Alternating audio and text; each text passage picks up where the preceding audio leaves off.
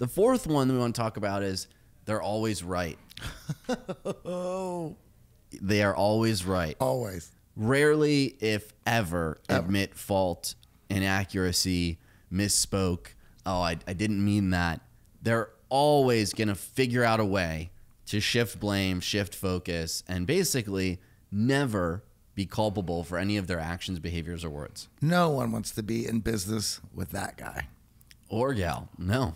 And it's not fun to be on the receiving end of that. Can I want to throw some props to a fellow podcaster who was recently caught in a conundrum with this very thing, and watching this person take responsibility and say I could be better was something that I loved hearing and seeing, and I thought it was wonderful.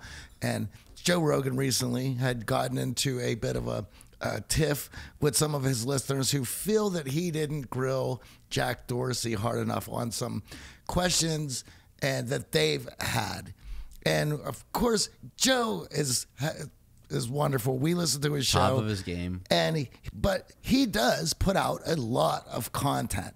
And because of that, sometimes he's not as well prepped as he could be for certain shows. There are always misfires. How many? We have so much stuff going on. We're trying to do a show week, and sometimes I come in here a bit scattered, and I'm trying to put it together because I want to give the best show that I possibly can.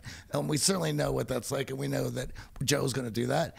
And so with the flack that he had gotten, not only published one online, but then one of his next guests, Sam Harris, and talked about, yes, that was my fault. Yes, I blew it. Yes, I'm going to make up for it. I'm going to eat some humble pie and some crow, and I'm going to work to get better. And I let one slide, and I got called out for it. And I just thought, right on. Yeah, and it's not easy to admit fault when the stakes are that high, when millions of people are paying attention, and you're like, hey, I screwed up. I didn't get it right. How easy would it have been in that moment for Digging him his heels and go, you know what? Fuck you guys. Yeah. You're going to listen to whatever I do. So I'm moving on. Like that could have been, and I've seen those kind of people. I've seen those people a lot. And so hats off to Joe.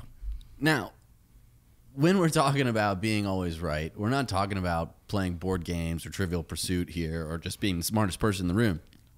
We're talking about, again, gaslighting, changing the backstory, changing the past so that they're always right. And they will do this in overt ways. They will do this in highly manipulative ways. They will even lie and cheat behind your back to prove to other people that they were right if they find that you're in complete disagreement and you've dug your heels in.